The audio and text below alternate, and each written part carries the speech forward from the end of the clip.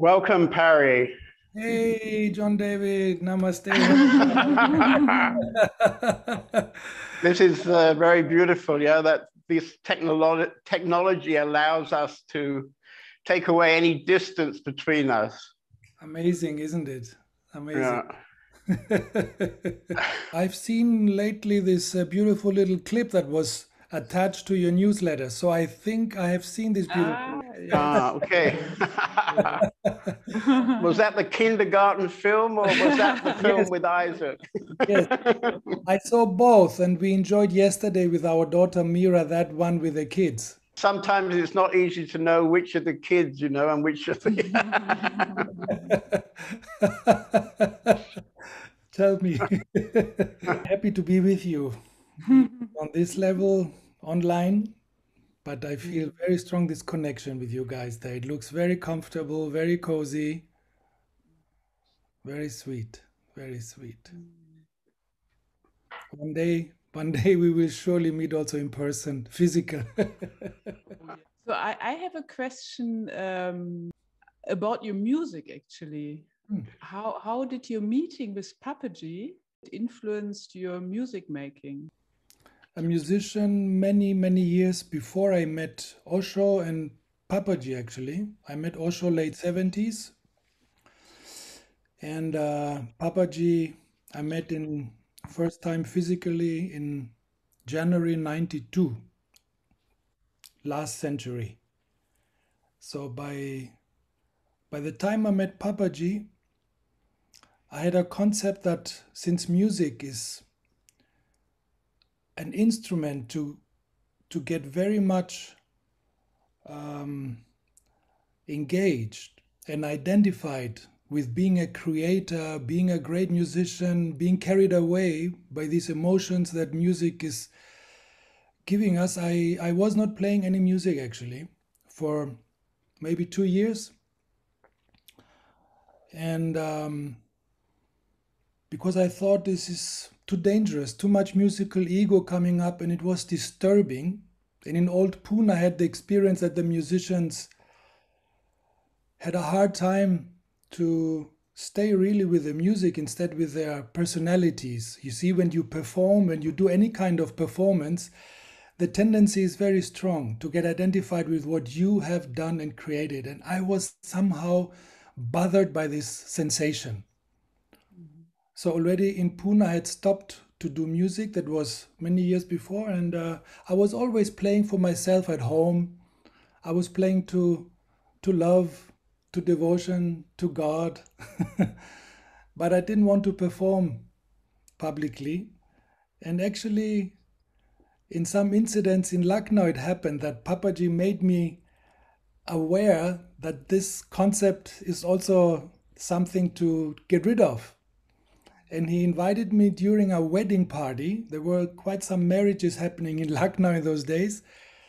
And he was visiting, and he took me along with him. And then he said, as if he knew that I was playing guitar, give him a guitar and let him play and sing. So suddenly there was a guitar in my hands, and I played and improvised just something. And that's how it started. And in coming Christmas, I think this was Christmas 93 or 94 in Lucknow, I prepared a beautiful song along with some other friends. Actually, this was a bhajan which was sung by George Harrison.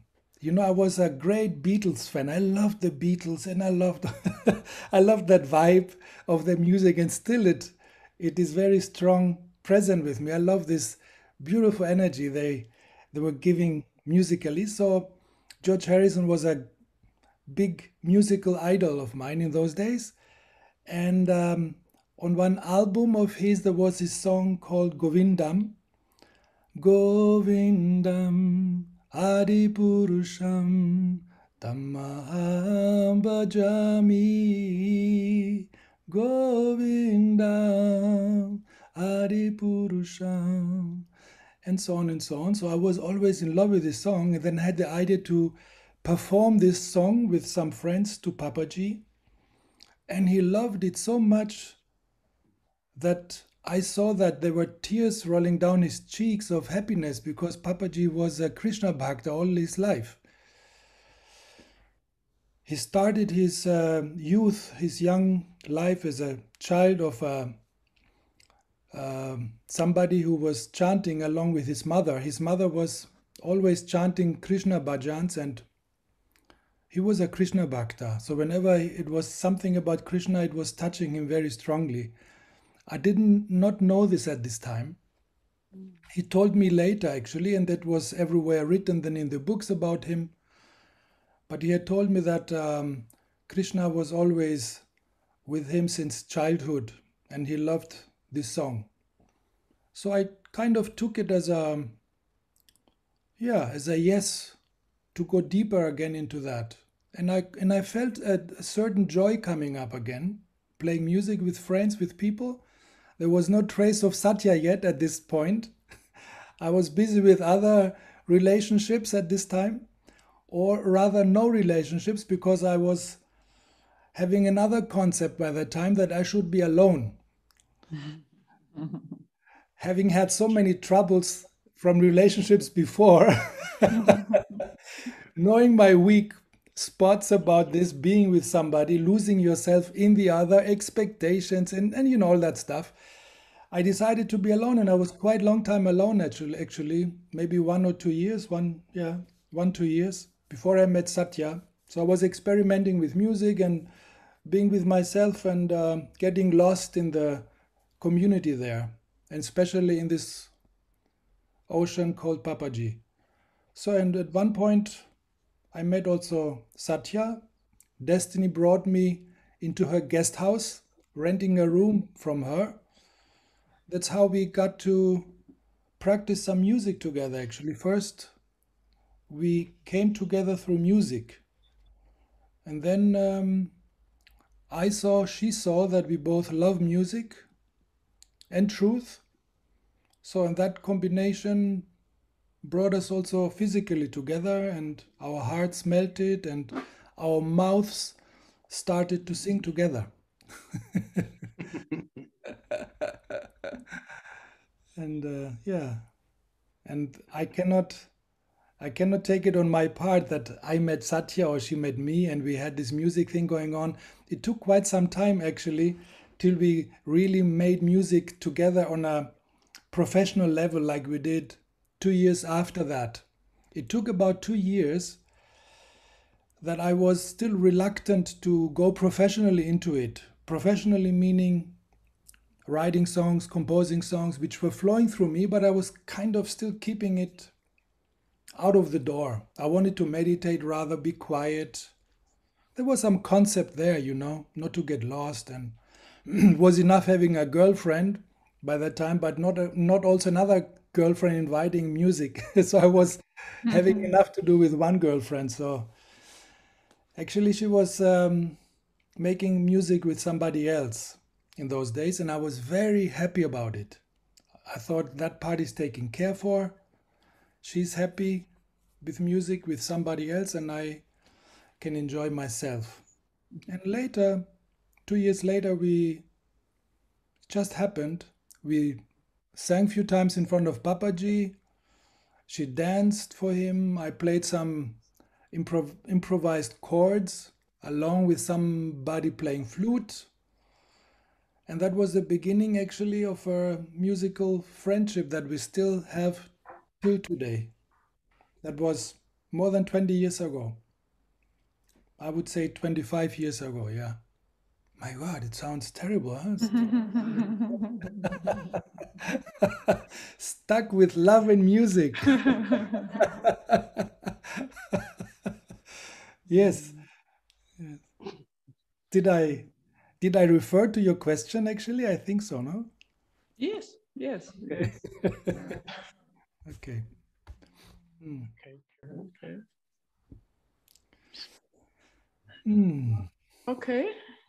Mm. We have a lot of people who would like to meet you directly, so Yes, please. I'll whisper in their ear. Yeah, that's good.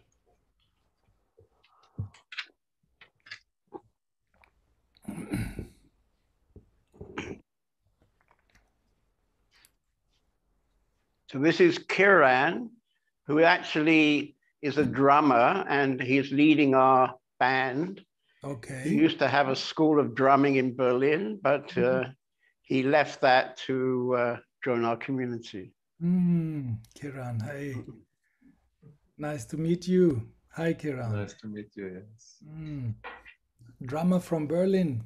Could it be that I saw you too in that little clip? Yes, I think so. Yes.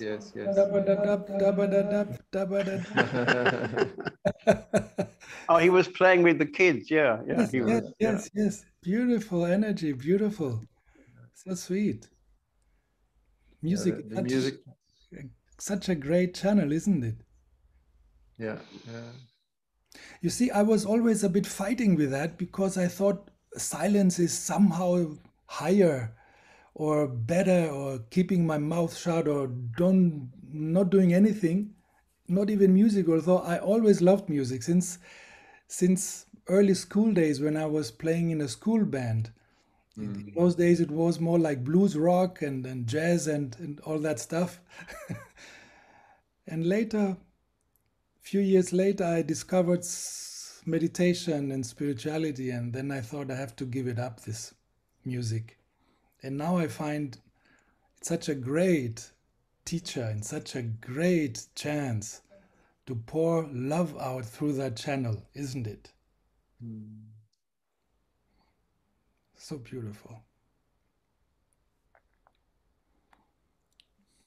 Yeah, since I'm here, playing music is much different for me. Yeah, so before, when I was like a professional, I had the idea I want to prove something. I have to be on a certain level. And in the beginning, it was the same here. Yeah, I was like feeling a bit arrogant, like I'm a musician and I know what it's like and I know what the groove is like. And then people told me in a completely different language, in a non-musical language, play deeper, play something like this, play with more love. And this was a big challenge for me. Yeah. Wow. But everything got more simple, yes. And more effortless. Yeah. Beautiful. And in the last time, I'm having some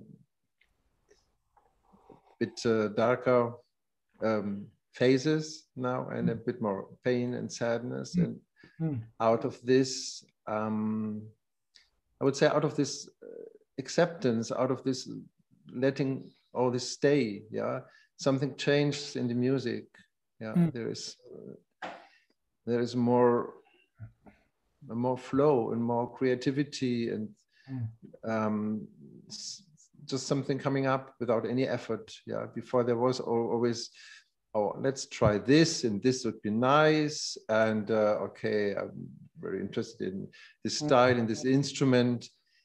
And now being in a bit more the state, something just comes out without doing anything. And so on different instruments. And this is a very great experience. Yeah.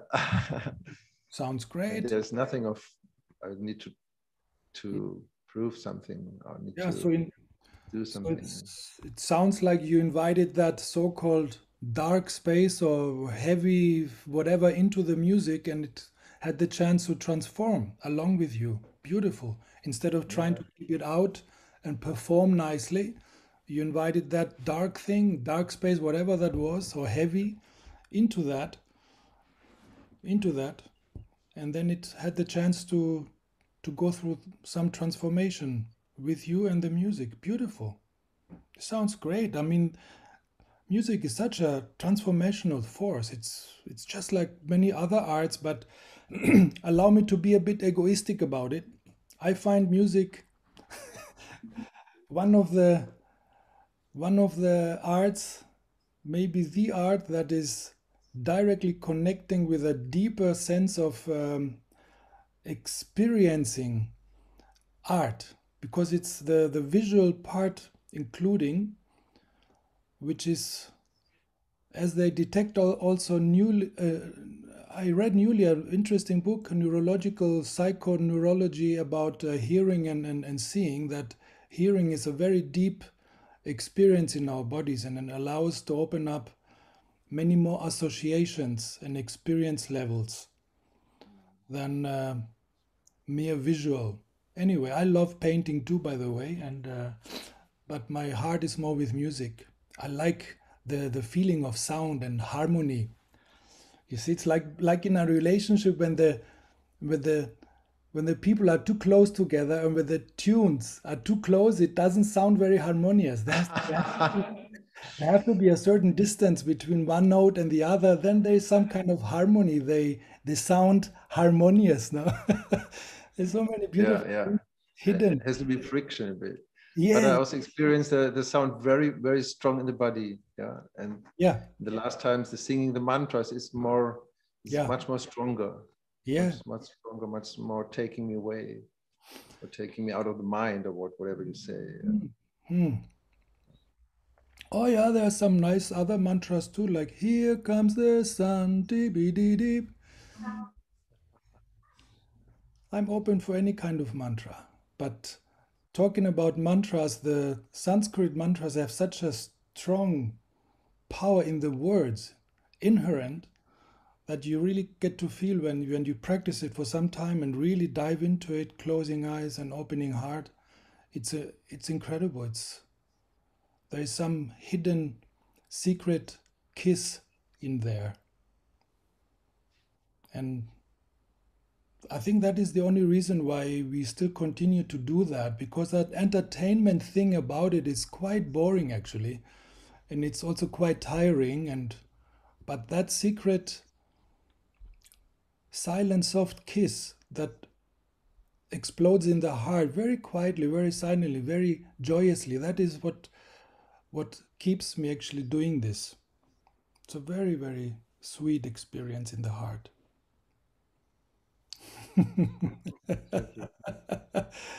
Talk between lovers. Thank you very much. Thanks. So now, my guru, my technical guru.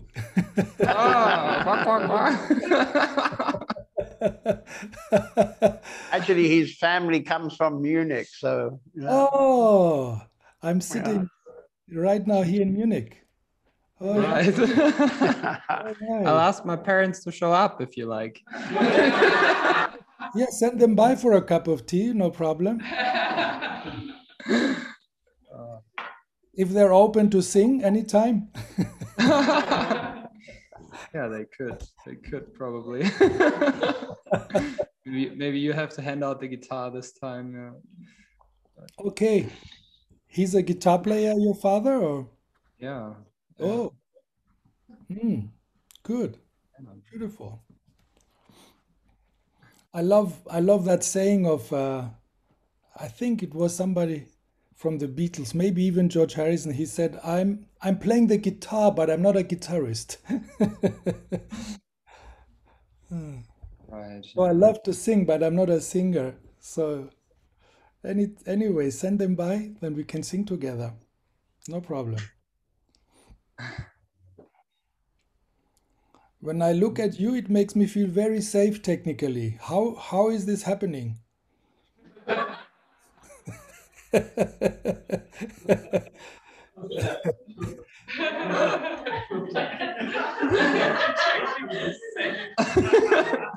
You're emanating this vibe that nothing can go wrong technically. You're good. Well.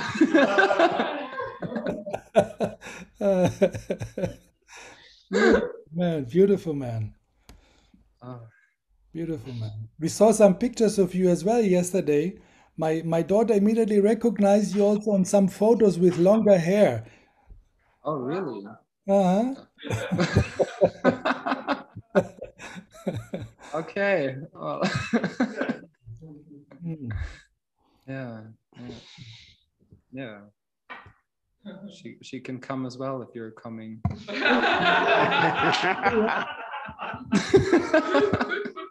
We are seriously thinking about it, and if this lockdown situation was not there, we would have anyway visited already each other last year when we met in Rishikesh with John David. We had already an arrangement to come by, and I was looking forward. And then I think 1 week or 2 weeks later, it was the first lockdown. And we have been locked up since then, basically. Yeah. So it will happen soon.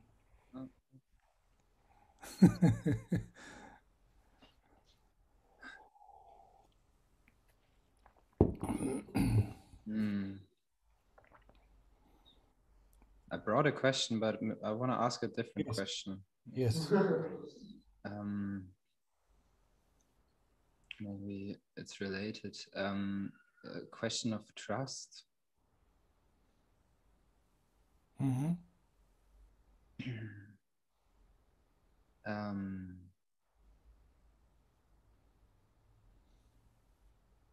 Yeah, I sense there's a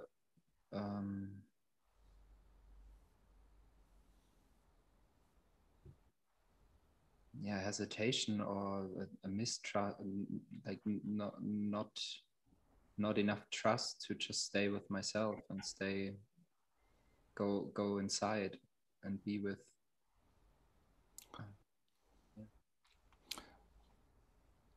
See, is this the question or? Well, the question is,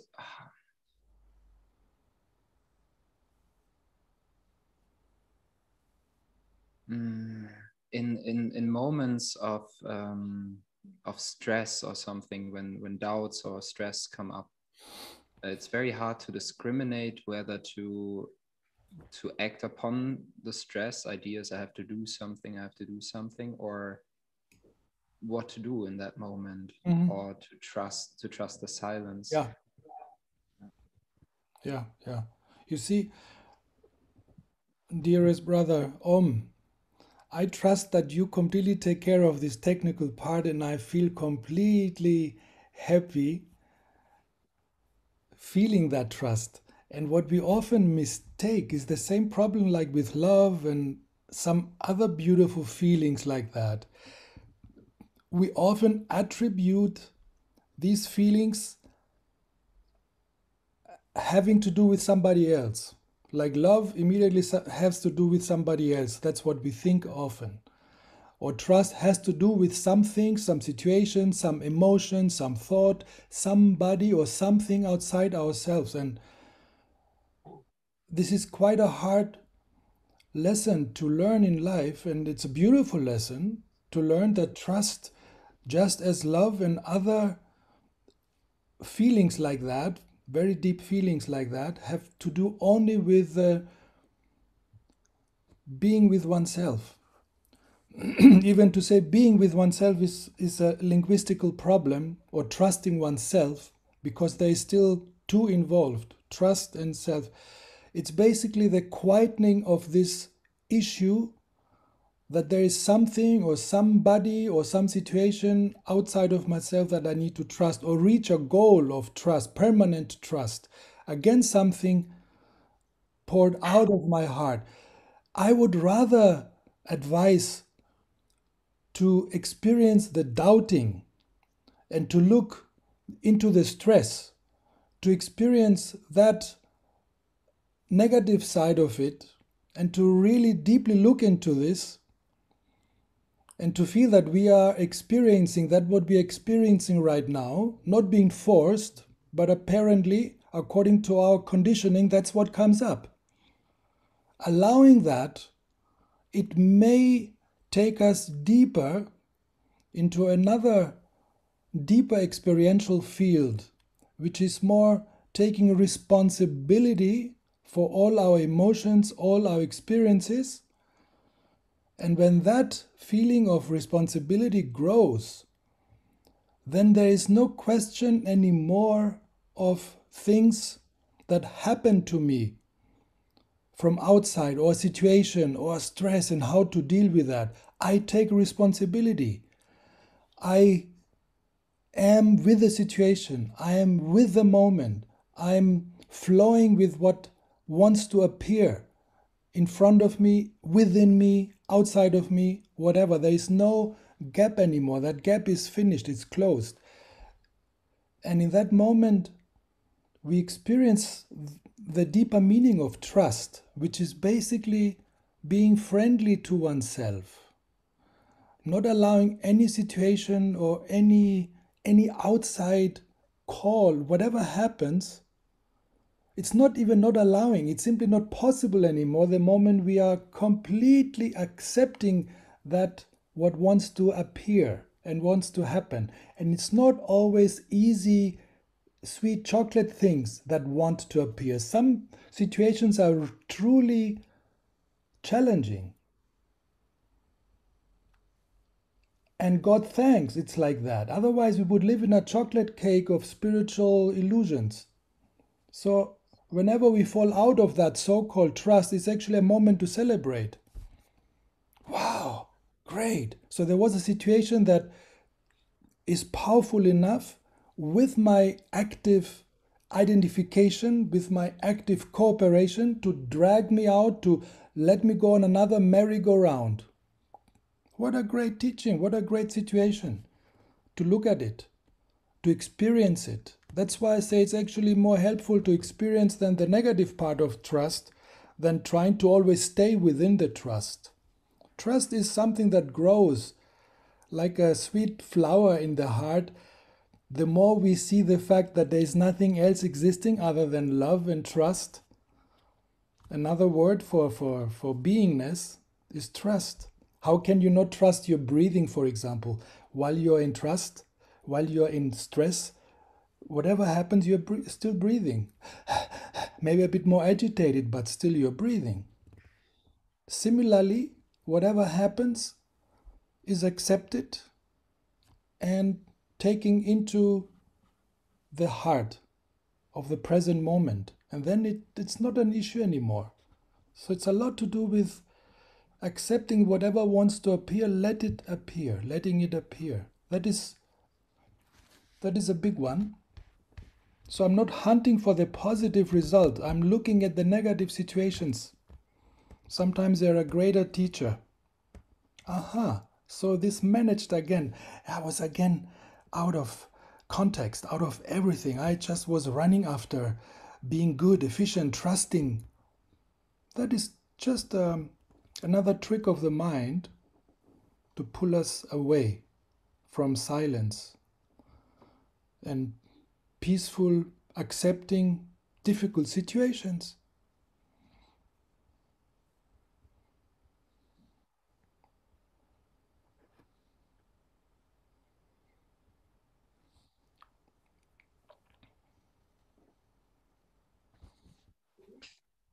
Thanks.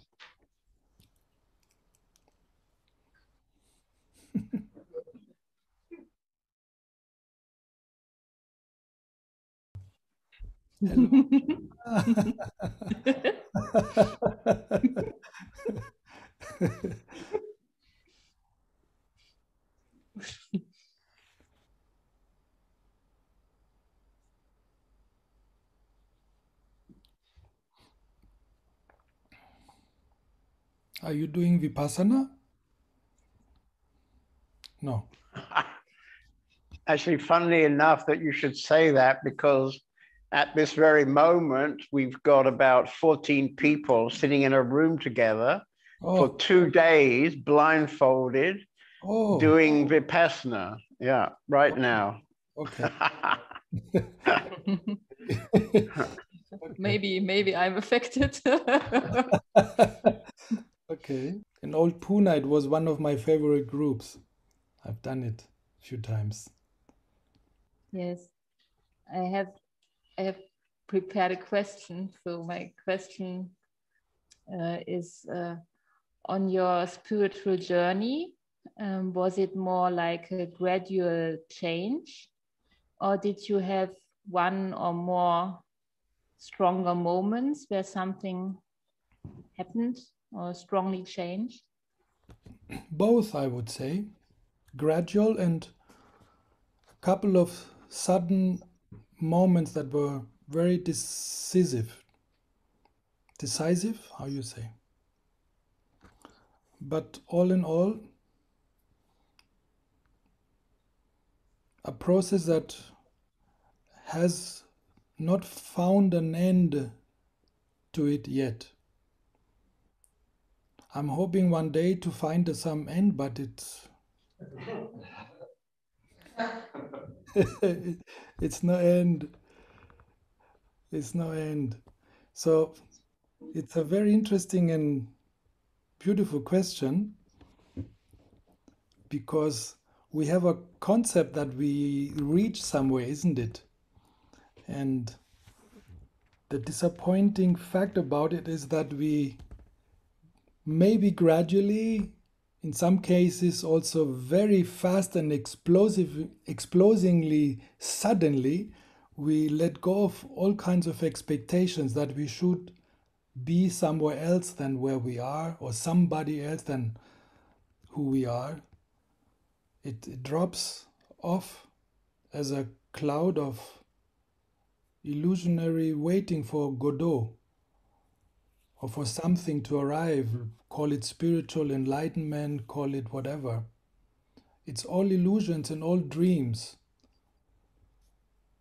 that, with the help of continuous disillusionment, help to open the eyes for the real that is already the case, and it's already in front of us, within us, and all around us happening. And the gap between me and that simply melts away. There were in my, because you asked me, I want to be very precise as possible. I felt when I was 18 or 19, I had a strong call to go to India for some reason and to look for a spiritual master. And first I was drawn towards an Indian spiritual master who was called Satya Sai Baba. He was coming in my dreams, and I was dreaming of him almost on a daily basis for some time of my life. I was 19 or 20, sometimes to the point that I was disturbed by it. So when I was 22, I was studying medicine and psychology in Düsseldorf in those days, and decided to go to India to see this man, this master, Satya Sai Baba, since I'm dreaming about him. And on the way to his place, to his ashram, which was in South India near Bangalore city, I made a little stopover in Pune, and fell in love with Osho. He was talking about Zorba the Buddha in those days, and I was always very much in love with Zorba the Greek, and never thought about the possibility that Zorba and Buddha could be one.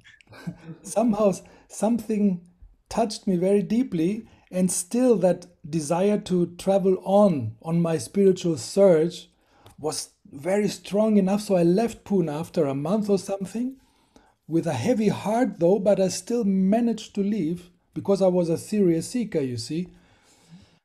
And I did not just stay there because it was beautiful. I wanted to have the real thing. So I left Osho and the community, and I traveled to South India, met this guru. I will make it short. I met this guru, and he gave me some vibhuti, some ash, which I still have some part of it. And there was in my heart a deep feeling of, okay, so what?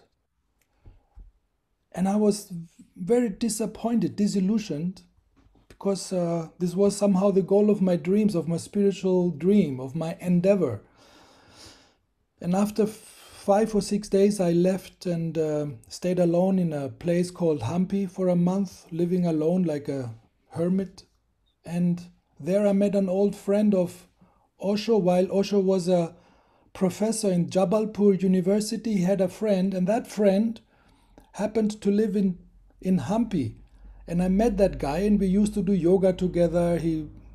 We were singing together, and he was showing me also some pranayam exercises. And he told me after a month, you know what, young man, I think you should go back to Pune and be with my old friend and give him also greetings from me. And he wrote me a little letter, and I took this letter, and next morning I was on the train to Pune, and my heart was jumping of happiness and joy to go back and experience whatever was there to be experienced. So it was a gradual thing, yeah. Looking back or looking to the front or wherever one looks, it is a gradual thing, and still it's helped some kind of veil, which is also my own creation. There is no veil, it's just my own creation. Everything is my own creation. It helps that own creating faculty called mind to be quiet. And that quietness found something like a peak when I met Papaji. There were few decisive moments with him when there was no need or no urge or no motivation, no desire to create anything anymore, not even a desire for freedom or whatever I was after. And yeah, and this is going on. This happiness of not creating and being completely in a continuous creating state, that is the absurdity or the strange thing about it. Things still being created around me, within me, with me, without me. But I think I'm not creating anymore, you see. And this makes a big difference in a way. I don't know if it's understood what I'm saying, but but meeting Papaji was a definite cut in that, experiencing me as somebody who does something, and not in a verbal sense. He was, my spiritual teaching was actually tickling. He tickled me. I had a beautiful deep question, and he just called me to the front to sit on his lap, and I was sitting on his lap like a little boy on his daddy's lap, and he was just tickling me, saying, "Oh, it's a very good boy. This is a very good boy." And I just cracked up. I was just finished and cried, and he was hugging me, and I was completely out of any context.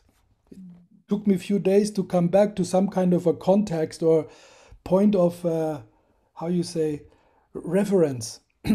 Nothing seemed to be connected with each other. My girlfriend in those days I was with, she couldn't handle me, so she had to leave. And after a few days, I could sort out things a bit better, peu à peu. So that was and then my mind tried to make an experience out of it, and and it continued to let go also of that. And it's still continuing to not hang on to anything.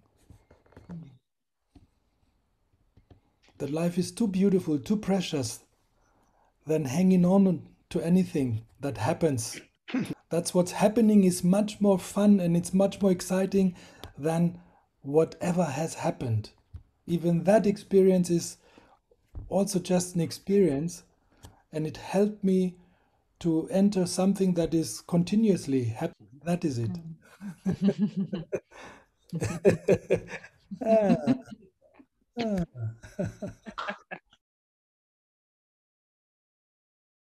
You're preparing the cook. You're cooking. You're in the kitchen. Yeah. Beautiful. Yeah. And Beautiful. there I can see I'm also often not the cook. So, and I learned during this more than 10 years now, often just to wait what to cook, and then it comes during the day, and this I cook then, and then it developed during the cooking. I'm still developing all kinds of things which are different than I started with. Okay.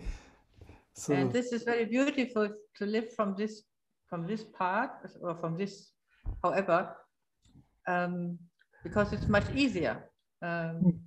Before I was thinking very precise what I want to cook, and then I did buy, and then had to plan everything. And so it was also touching me very much what you talked with Om about this goal and good experience, and to welcome the negative side, or the negative of this more than to always look at this positive, that it comes out positive. No? And then you become in stress and to get it together. This was, I like very much. It was really nice. Touched me also. So you are the cook that allows food to happen. Yeah. And you're responsible for that creativity. Most of the time, I would say. Beautiful. I love it. Yes. Yes. One learns like this to go out of one's own way, isn't it? And then things happen smoothly and beautifully, harmoniously, friendly. I was also responsible for the kitchen while I was in Düsseldorf in a sannyas community for some time. So I love cooking very much. It's very challenging, very beautiful. Because if the food is not good, one gets immediate results by the others, isn't it? Yeah, I'm wondering that I'm also still like it. Every day again, it's like new and it's a challenge. It's a beautiful challenge. Beautiful challenge. Nice. Many things come up, cook up. I had also prepared a question, but it was a bit similar to Gloria's question. The development since your awakening with Papaji, or the time with Papaji until now, how you feel this changing, no? In this time, how you perceive the world or perceive Satya or everything actually. How do I perceive the world and everything, including Satya? Yeah. You can leave the world. We just like to know about Satya. Exactly. Much more interesting. We are both, I think what makes our relationship and our love work and grow is that we are both married to each other, but also to a third partner, if you may call. And he's actually the closest of us. It's our own self. And she has exactly the same love affair and the same deep love and connection with that, which we were shown by Papaji in Lucknow, and before that by Osho. And this has been always the kit, as they say in German, the glue for our relationship. There are always times, when things get rough between people, because two personalities, there are always challenges. But we don't expect that these challenges or these expectations really have to meet the other. They are allowed to be there, but they don't need to be met by the other. I don't have a desire to be understood by her or by anybody anymore. This is not so important as it used to be. In old days, it was always there, that the desire to be understood. You see, how many nights we were discussing in those days, in student days, whole nights discussing about useless things, and there was never an end to it. And me personally, I don't experience actually so much, to be true. If you ask me clearly what changed or what is, I don't experience so much. Sometimes I wonder, there's surely all the time things happening, but I cannot say I separate myself from what's happening so that I can experience it, you see? There is no interest anymore to experience things as a separated somebody who then photographs it or talks about it or remembers them or gets high on them or down on them. Things are coming up all the time. Life is happening. It's a beautiful flow, and I don't keep record. I can talk about it, but there's no interest to experience anything more than what is happening. That beautiful, real one-to-one, where even the number one is too much. Some difficult to talk about it, but that is this love affair with one, actually. Love affair with one, if it makes sense. Yeah. The other is not so important. Also myself, also the connection, the relation to myself, the reference point, also not so important. The reference point from which everything makes sense, and it is there.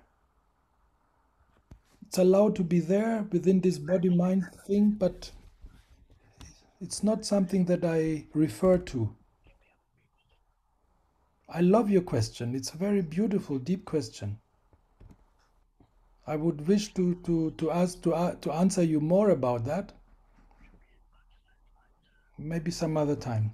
No, it's fine. And I experience the same with the community also.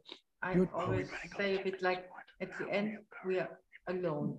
Nobody can really, Yes, like myself, understand. especially in a community. Look, you are living there, so many beautiful people together, but isn't it true that I know. So, at the end of the day, everybody is alone, and during the day too, you're responsible that's for what I also. yourself. You're living with yourself and for yourself, together with other people, but one is actually alone. Whether one is in a relationship or not, one is alone, and it's not something that's missing anybody there. Not bad. One still feels that something is missing. One is not ready for a relationship, actually, or yeah, one should just do it. Or one should just jump into it and experience the dream and the illusion. The community will make me happy. The husband or the wife will make me happy. I'm getting lost in this community of people. I've had this dream. You know, I lived also in America in the community with my sannyasin friends, and we were believing in the community instead of believing in the love and awareness and consciousness which is in our heart.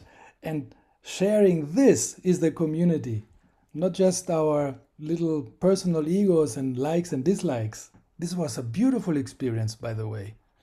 And when everything collapsed by the end, many were disappointed. Oh, the whole thing collapsed. I was not disappointed for the simple reason that for me it was never about what we were doing and creating together. It was beautiful, it was great, the streets, the houses we were building. I was actively building houses. But when this whole thing collapsed, I realized that the essence was this love affair with myself. And this beautiful man, in those days, I was projecting this beautiful man on Osho, Bhagwan, in those days for me. He never ceased to be admired and loved from my heart, even if this whole thing collapsed, because it was not about proving to the world that we have a great place, you know, where there was no sexual harassment, no aggression and all that stuff. It was a beautiful place, but there was something deeper that was happening there, and that is for me the heart of a community, like what I sense when I look at these beautiful people,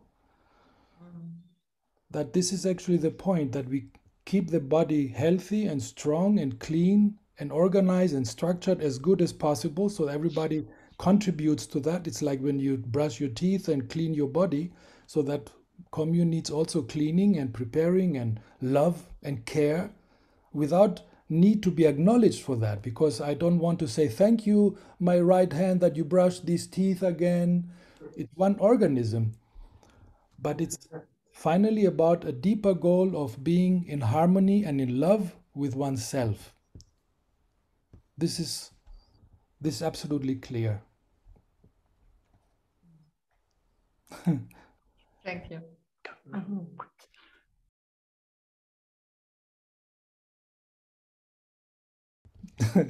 Beautiful to meet the king. Beautiful. I'm very honored to be invited in a beautiful community of yours. And thanks to my friend John David who made this possible. We can meet and have this lovely meeting together, isn't it? Yeah. So you have been in the community 10 years, I heard? Much longer, 15 years. 15 years, okay. Mm.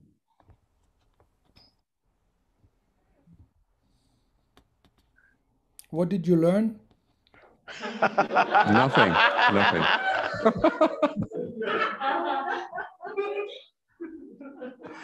I hope I unlearned a few things, hopefully. Clever.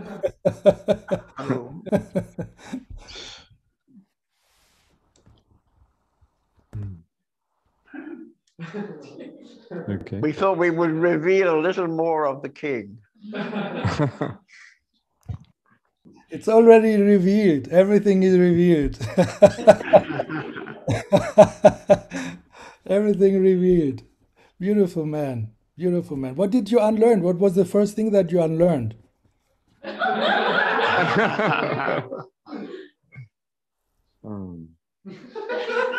I haven't unlearned it totally. Not totally. Huh? I've written it down a question. Ah, okay. And first I wrote, "Thank you for this meeting." I'm a bit careful. I played it safe. And I wrote, "The moments I'm clearly identified with a person, then for sure I'm not good enough, yeah? So I should be different or do something differently." So maybe you can say something about that. No, that is gone. That is gone. You have a better question. Come on. I can see you have a better question. Come. I'm here. It's beautiful that you meet in this moment. That prepared question is already answered already. We talked so long ago. You know that it's not worth it, isn't it? To be prepared and all that stuff. 15 years in this commune. Ask me something now.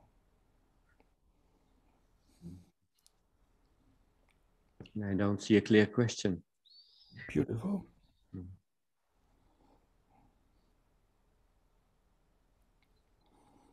So we are in the same boat. I don't have a clear answer to that.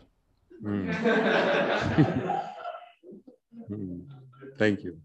I see only oneness looking at oneness, silence talking to silence, beauty looking at beauty, and no expectation looking at no expectation, readiness to face the moment looking at readiness to face the moment.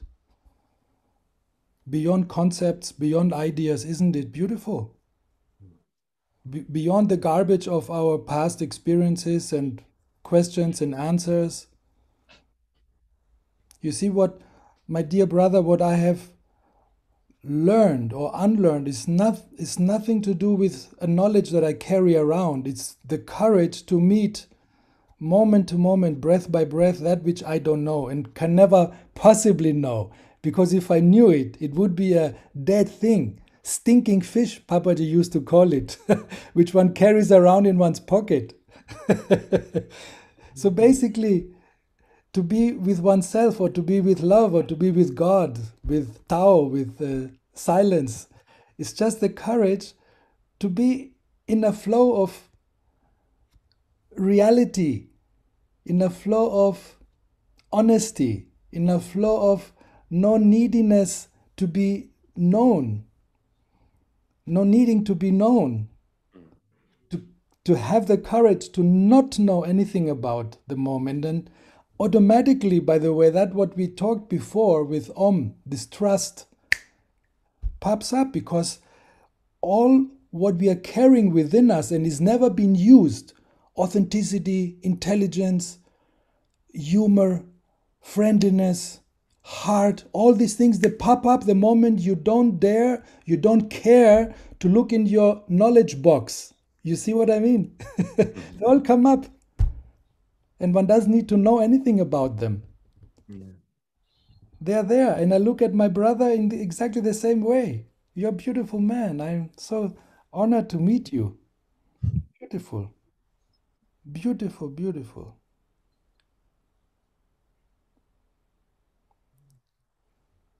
Huh? Yes, very nice. Where are you from? Germany, actually? You have little From Belgium originally. Belgium. Belgium. Okay. Acha. Nice. And you are R.A.J. R.A.J., yes. That's the king. Yes. I was promised a new name lately. Okay. Ask the boss. Yeah. I have to ask again.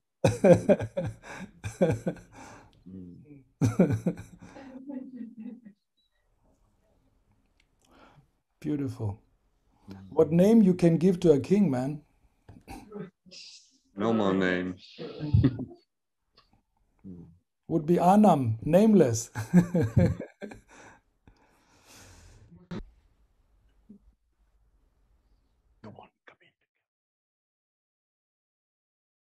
This is Govinda.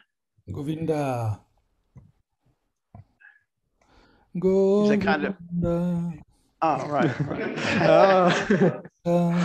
Dhammaham bhajami Govindam Adi Purusham Dhammaham bhajami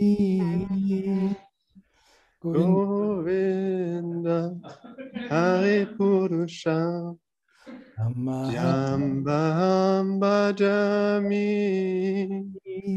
Beautiful. Govinda, are you a musician? Maybe soon.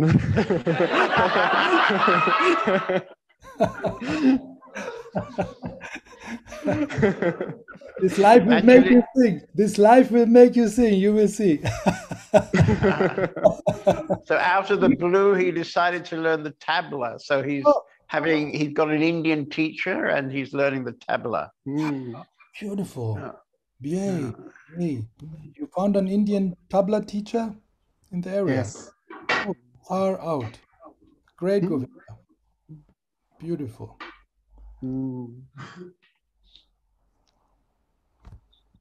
You're living long time in the community? 5 years. 5 years. Beautiful. What were you doing before? I was studying something. Just something I didn't really like to do. Okay. I'm very much normal society kind of things, like what everyone should do and has to do, and what I thought I should do for my family. Sounds like law. Yeah, it was. Well, it was really tough. Really tough. So good you escaped that, huh? Yeah. Beautiful. You take care of yourself now. That is beautiful. Thank you. Nice to hear. We contribute the most, you see, to our society, the more we take care of ourselves, isn't it? This goes for a community, this goes for society, for a nation at large. And now we see actually the negative effects of this, because it is society at large has failed to teach this our children. And that's why I loved watching this clip yesterday that I saw from your community, to teach the children early enough that they are responsible for their feelings, happiness. Responsibility comes along with happiness to be with oneself instead of expecting others to tell us what to do and where to go and how to behave. You see that it's how much it has failed, the system, to be told and to act according to what one is told to believe, to do, to practice. That is really the challenge. And I think in future we would need many more communities like yours to function and to teach our children, our future generations, and ourselves, isn't it? How to trust oneself, to be what we are, to bring our abilities and intelligence that is in the heart out, so that it can act, it can manifest, it can create, it can share, instead of just learning how one should be. This is such a stupid old paradigm, and it's time that it's disappeared, isn't it? It's time. It's rotten. It stinks. So beautiful to see the courage of people trying to explore themselves first before they take care of the so-called humanity and others. First, finding oneself and happiness, fulfillment, because we can share only what we have. We cannot share something we don't have. How is one supposed to love if one does not know what it is? How can one give happiness if one does not have it, feel it? It's not possible. So everybody learned to pretend. And this is the result, what we face these days in the world, a massive conglomeration of pretenders on many levels. People that pretend to know, to guide, and some pretend even to follow.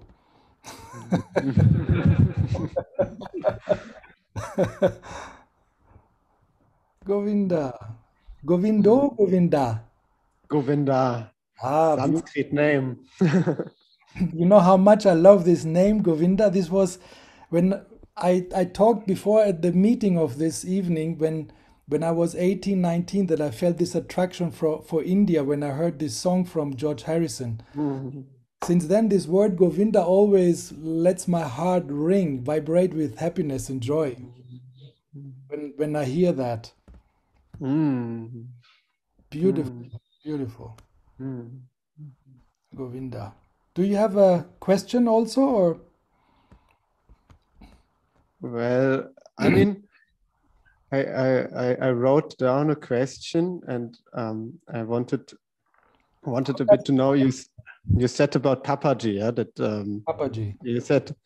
you said that he was tickling you. So this was kind of an answer to my question. My question was what moments or what situations, what really was happening inside you, and what really touched you very deeply, like what was going on really in the heart, and how you were deeply touched, and how it happened. Govinda, what touched me the most, undescribable deep love and relaxation in that moment of being tickled, the sensation of a deep relaxation. And like if I was a blown up balloon full of air, full of whatever, desires, whatever, ideas, and I felt very lovingly that somebody stick a needle into that balloon, and the air went out. And a deep sense of relaxation, actually, relaxation. It was not any mental thing. It was just a relaxation and a complete shock that one can be relaxed so deeply. So deeply. I had experienced many relaxation in massages, in meditations, but that kind of relaxation it's still with me. When I talk about it, it is still with me. It's still there. It is on a cellular level. When every cell is allowed to relax and just cooperate and function the way it is supposed to function. And there was nobody interfering, and this nobody was such a stress. And this tickling allowed me to relax very, very deeply without leaving any desire to de-relax again. it doesn't mean that there were no difficult situations coming up all the time on a daily basis. And situations coming up. Thanks God. And on a daily basis, this which is real is allowed to face with all its honor, dignity, and awareness and love, whatever situation wants to be met. And the good thing, the good news is I don't have to do it. Because I was only messing up things. It is so love is for me the deepest, and love and trust is synonymous. And I just couldn't help it. You see, I didn't have a choice. Maybe there was some preparation required, and I had been 12, 13 years with Osho before that. Tickling could be effective. if you will. And I could see lately, I saw this movie. You see, there was lately this movie about Osho, how much love and gratefulness is also for having met this man in his body. It was an incredible, beautiful experience. And many friends from Lucknow days, they're for some reason against Osho. Later they turned to be against him, and I find it unnecessary hustle and comparing. Everybody is the way he or she is supposed to be, and in Osho's way it was his way to be, in Papaji's ways it was his way, how he was programmed by existence to behave as a person. And to me he said once, what are you waiting for? You were born in Greece, and in Greece people like to talk, so talk. Because once he invited me to sit on his lap, and he said, now you give satsang, you tell the people what happened to you the other day. And I was sitting on his lap, and I was supposed to to expand into talk and sharing knowledge and whatever. That's what he said. Now speak, speak. And he was pushing me. Speak, tell what happened. And I could not, there was no words coming. And then he tapped on my shoulder and said, you were born in Greece. And in Greece, people...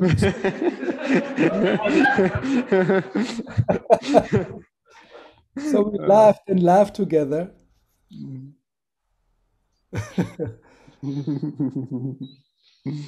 So honor your body, honor your surrounding, honor even the programs that made you be the person you are. Ultimately, everything is contributing to that beautiful moment that we are experiencing right now. Everybody comes from somewhere, so that is beautiful to honor and dignify that, to not look back in a negative way. Everything is contributing beautifully to that sweet innocence in this moment.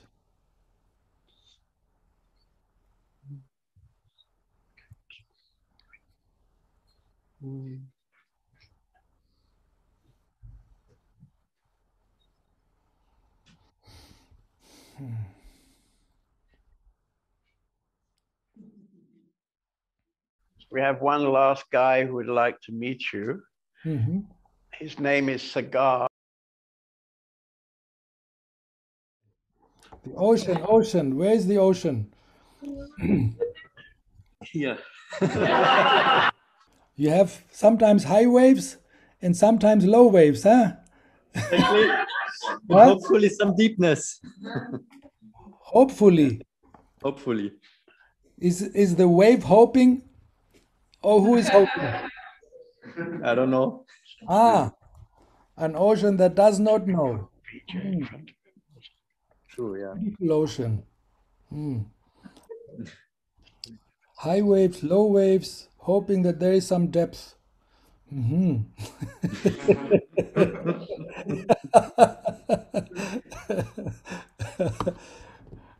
Your nature is depth itself, you know that.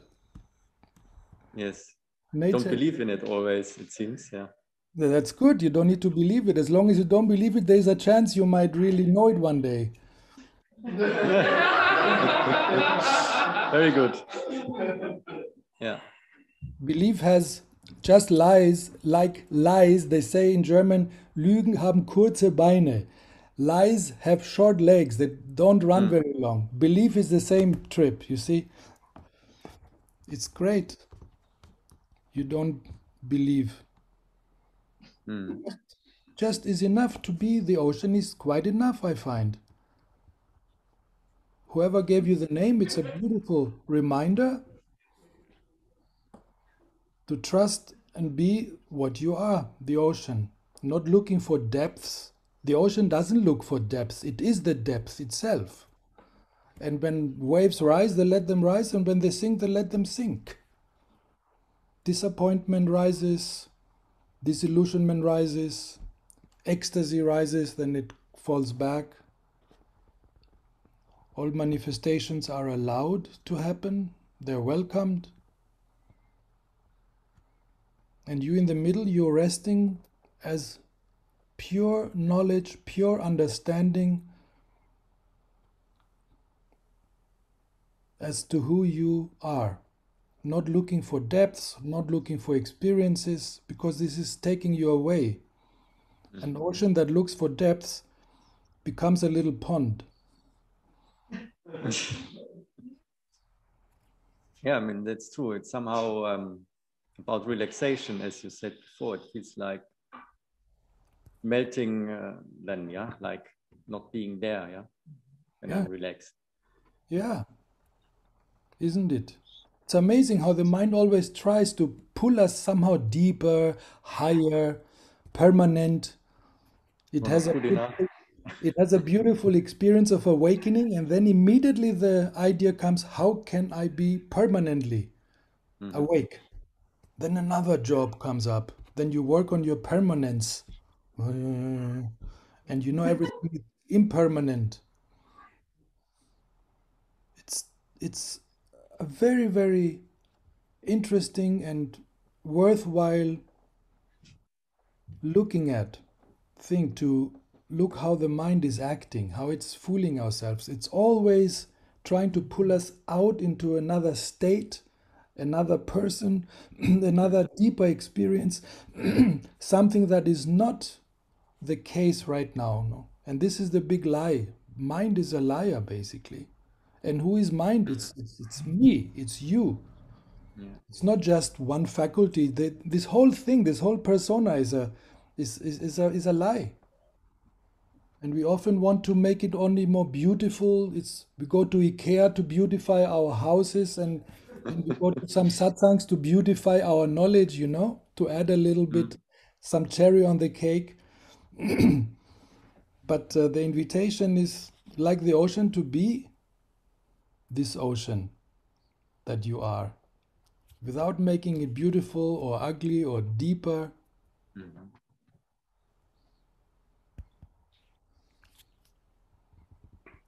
God, life has made us tremendously beautiful and perfect the way we are. For some reason, and this is interesting to look for that reason sometimes, it's interesting, we are never quite happy with what we seem to be. We want to improve on this and on that, and this brings us into trouble. And spiritual masters who are really worth the salt in their cells, as one says, they don't teach anything new other than being and trusting what we already are designed to be, beyond the conceptual, desired states of the future, and beyond developments, beyond processed achievements. Right now and here, what we are in this moment. And it's not such a high state of unachievable heights. It's all projections of the mind. It's just resting, relaxing, accepting the fact that there is nowhere to go. In fact, where can one go? That's why I somehow also like this lockdown situation, because many people who are used to do this and that and be super busy traveling here, there, they are forced now by this situation to stay at home with themselves. Many freak out on that. Many couples divorce. I read somewhere the divorce rate is rising since the lockdown, because they are facing each other, themselves and the other. Don't escape.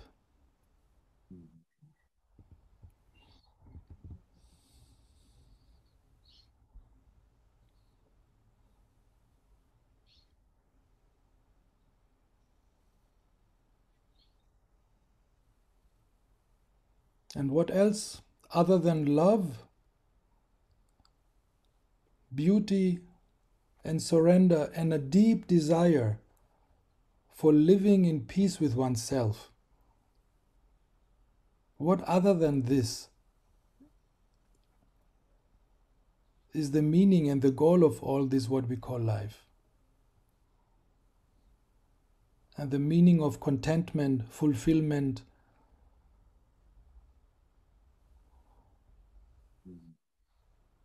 And please, let's get rid of these ideas that awakening number 1, number 2, number 3, it's all the spiritual achievement department which is bothering so many people on the path to freedom. They make a path out of it with cornerstones, with crossroads, turn left, go right, while they're all the time all ready and all right. Beautiful people, responsible people, intelligent people, bathed in happiness, bliss, and freedom already. And it's perfectly okay to be imperfect. Even that. Don't try to be perfect first before you can achieve anything. That is so immense important. You see, I was born in Greece and we were not so obsessed with this idea of perfection. You see, maybe this was when I came to Germany. I was a young boy, and I realized that in this country there's a very strong current of trying to be perfect or total and absolute. Maybe that was also why many Germans were so attracted also to Osho, because he was talking often about be total, don't be lukewarm, be hot or cold. But they didn't get the point. It doesn't mean that you have to manifest something that is not already there. Be totally yourself, absolutely yourself. If you relax, relax. If you sleep, sleep. If you're wired, then be wired. If you're nervous, be nervous. But don't try to be a perfect human being, because you are it already. This trial is a disease. It's a problem. Just be, flow. Take the challenge of every moment's situation and trust that you will respond in an intelligent way. And if this trust is there, the intelligence will support you. It always supports the one who trusts. The one who does not know, he always gets the right support in the right moment, in the right way. The one who is always prepared and wants to be perfectly prepared, he's missing the whole point. He's never really prepared when it's about being there, being prepared. The best preparation is to travel very light, open heart, open view, and innocent like a child. My dear brother. Thank you. Govinda. The ocean, the ocean. I know you want to finish with your song. That's why. It's all the same. Sagar, sagar. It's all the same. You just want an excuse to sing your song again. To sing a little mantra with you, this is called Om Purnam Adaham Purnamidam. It's from the Mandukya Upanishad, and the meaning is very beautiful. It means here is perfection, there is perfection. So where you are is already everything perfect. Where you want to go is already perfect. You cannot add anything to perfection. You cannot take away, subtract anything from perfection. Perfection is all there is. So it fits. I was just reminded talking to Sagar about it. Nice.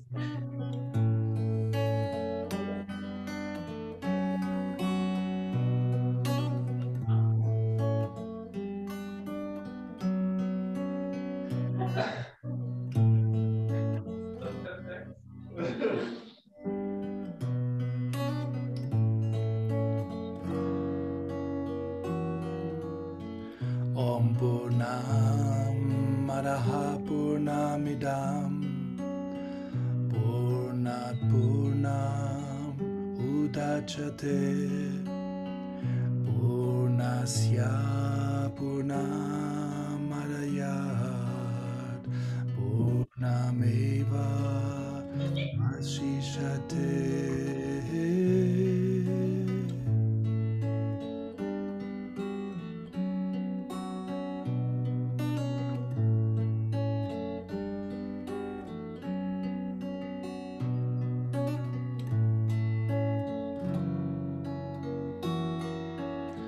Om Purnam Madaha Purnamidam Purnat Purnam Udachyate Purnasya Purnamadayat Purnameva Vashishate.